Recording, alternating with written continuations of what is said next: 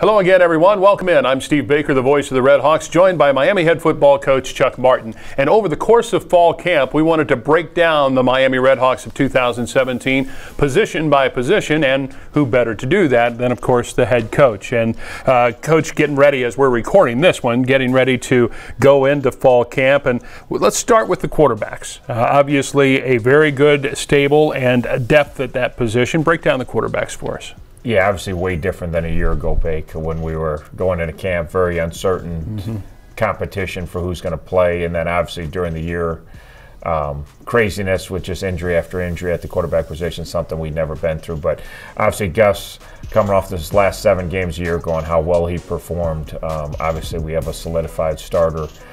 We've got Billy Ball, who's got some great game experience behind him. So position a year ago, very uncertain, not a lot of experience. Now we've got a ton of experience. We got an experienced starter. We've got one experienced backup, and then we got Jackson Williamson, who was a mid-semester kid and was here in spring ball and did a really nice job. So we're feeling really good about the position. We're feeling deep. The oldest ones are the juniors. We got a freshman. So we feel like we got ample depth and finally some experience at a position that is very important to have experience. How important is it to have a guy like Gus Ragland as your starting quarterback? We talked a lot about this last year as he took over and just basically settled down the offense.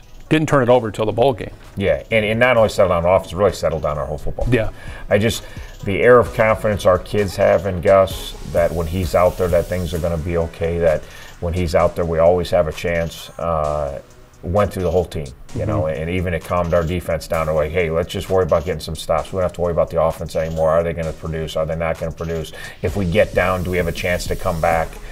They just worry about our business, and the offensive guys will be fine. And obviously offensively really solidified things on the offensive side of the ball, and we really got into a pretty good groove the back half of the year right through the bowl game where we played, moved the ball up and down the field against an SEC team. So it's not just his playing 17 touchdowns and 1 pick, but it's his confidence, it's his competitiveness that we always talk about the leadership. It's important in every position, but the quarterback's the guy, and obviously Gus did that for us the second half of last year. Coach, thank you so much. Thank you. Breaking down the 2017 Miami Redhawks. Up next, we'll talk about wide receivers. Look for it here on MiamiRedhawks.com.